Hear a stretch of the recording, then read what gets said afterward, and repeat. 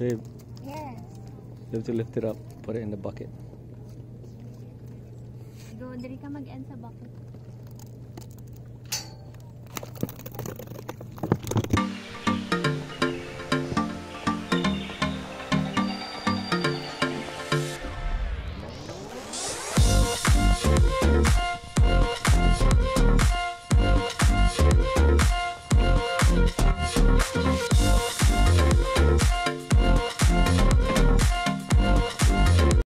Hello everyone, it's me again, Chisel Ivy. Welcome to my channel, and yes, I'm back for another video. And for today's vlog, mangingisda po tayo. Mamimingwit tayo dito sa...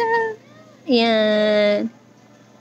So if you're interested, just keep on watching. But before that, please don't forget to subscribe and tap the notification bell so you will be notified on my next video. So if you're ready, let's begin!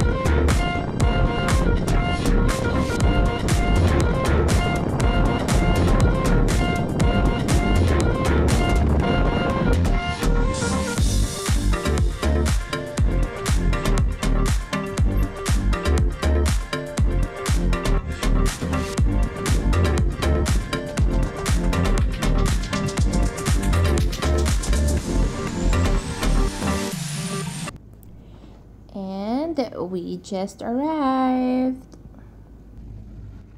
Time check, it's already 11:05 in the evening. Let's go guys, hanap na tayo ng spot.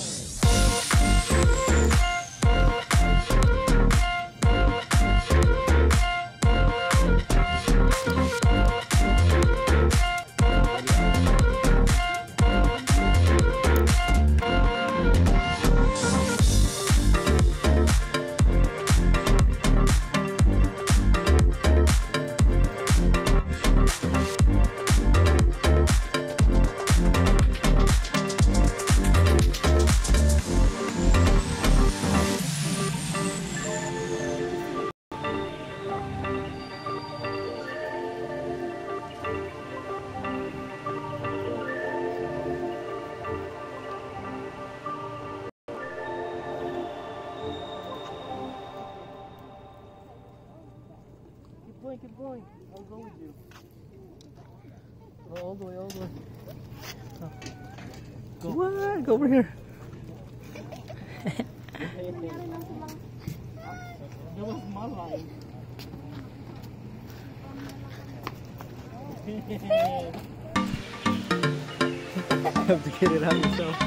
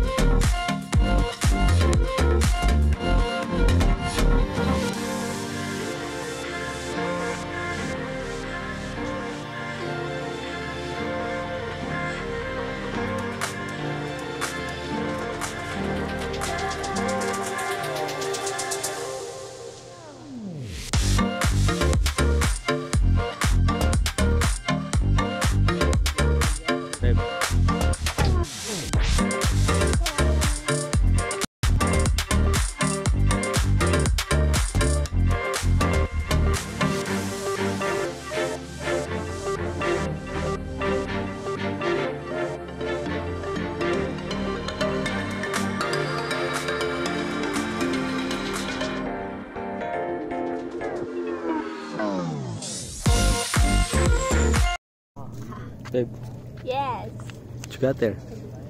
It's a fish. Fish? What kind of fish? I don't know. Mackerel? What? Mackerel. Mackerel? Oh, behave.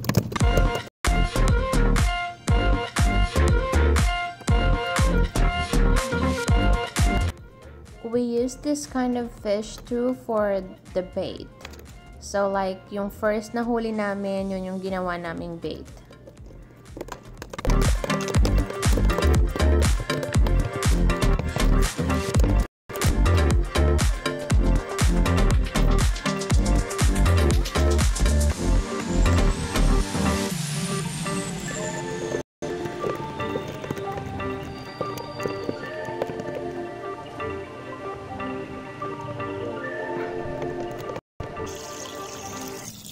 And they also have this area which you can clean the fish, yung mga nahuli mong fish bago mo iuwi sa bahay para at least pag uwi mo, malinis na sila.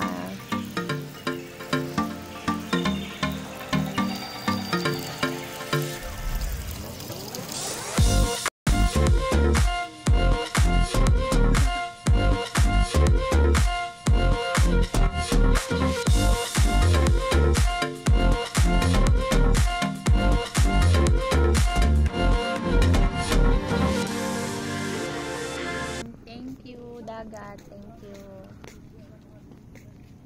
Going home. It's so cold. Good morning.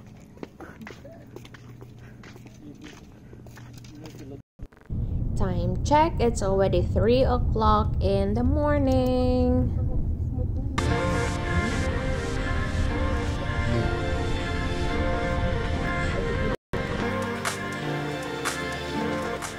And right now, we're gonna marinate some of the fish. Para pagising natin, they're all ready to fry.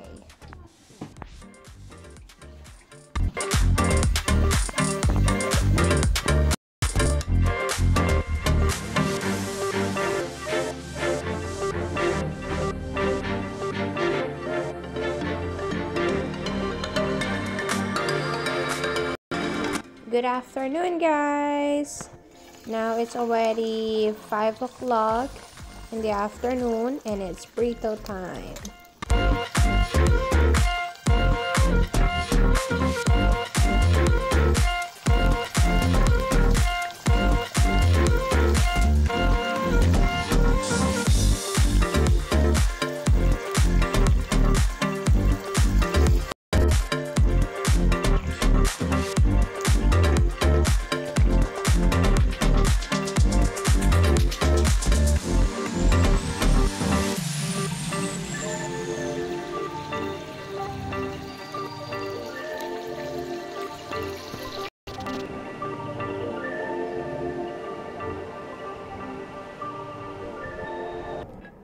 And it's done. Now I have here in my plate the salad, rice, and the fish.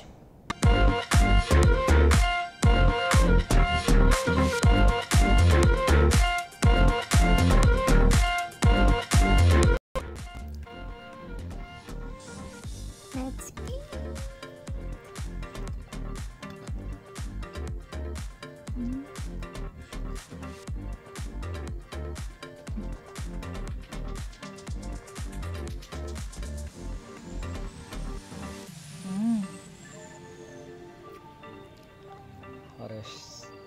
How does it taste? Sharp. Namit lang. It's fresh.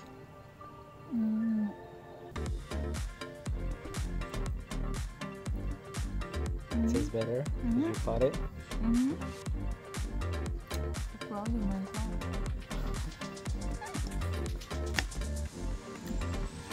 So what can you say about everything that's fresh on your plate? It's good. I miss eating healthy food.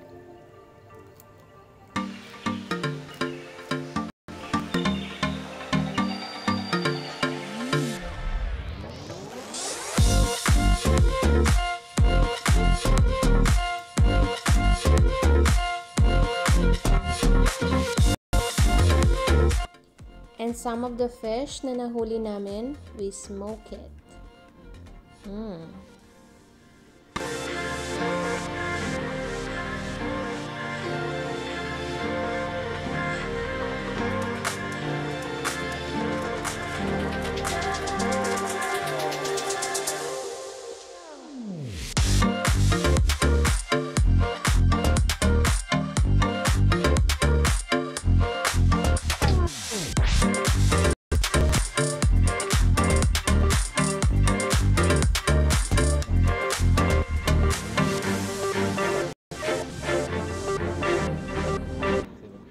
And they're ready. But tada! Nang medyo naluluto na yung isda, guys, medyo natatanggal na yung hook. So we decided to do it like this hanggang sa totally na maluto na yung isda.